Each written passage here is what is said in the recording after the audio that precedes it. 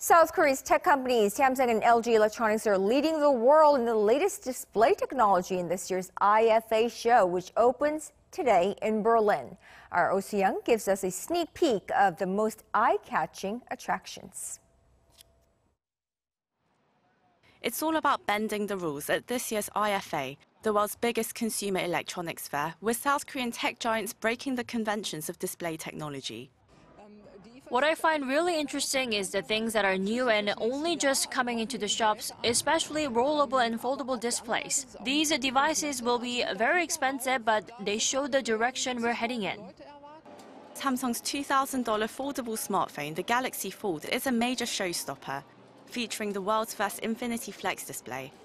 There has been high anticipation around its launch after the initial release date was delayed by months due to screen defects, as well as Samsung's competition with Huawei in releasing the industry's first major foldable smartphone.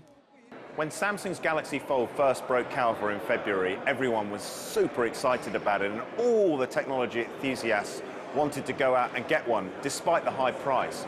I'm worried that perhaps now, given the delays, given the problems, people will be a little more nervous. However, when you get the product in your hand, I have to tell you, it does feel lovely, and it really is the ultimate kind of technology gadget bling on the market right now. The Galaxy Fold goes on sale in Korea Friday and will be released at later dates in Europe, Singapore and the United States, available in both 4G and 5G.